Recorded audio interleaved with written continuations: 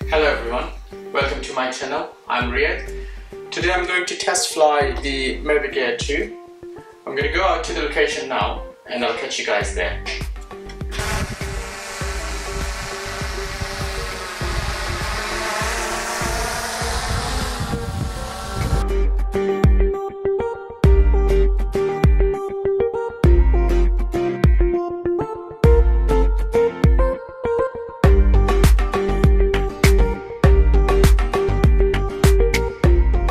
Today we're in the forest center.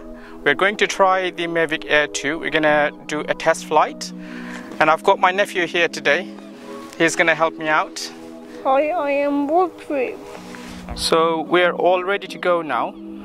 We've got the helipad set up. We're just gonna take off and see how it goes. For the first flight, I'm going to use the auto takeoff. For that, I'm going to press the up arrow icon on the left of the screen and then press and hold the takeoff button.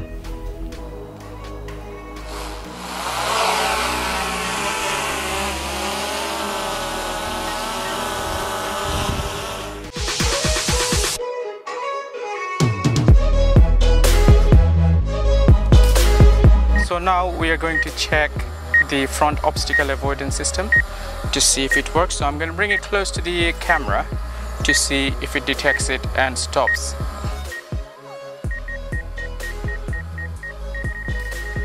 You can see it's not coming forward anymore, even with the full throttle.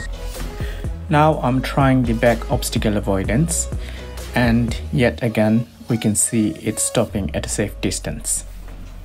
Time to do the speed test. The wind speed today is below average, so hopefully we should be able to hit some good numbers. So let's start with normal mode.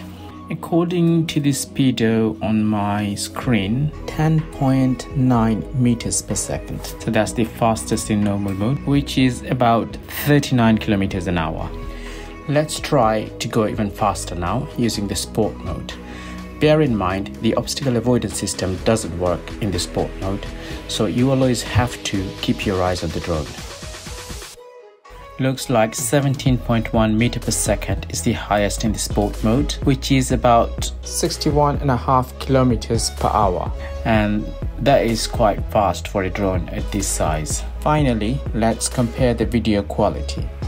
This is the D-Log, now with the color grading.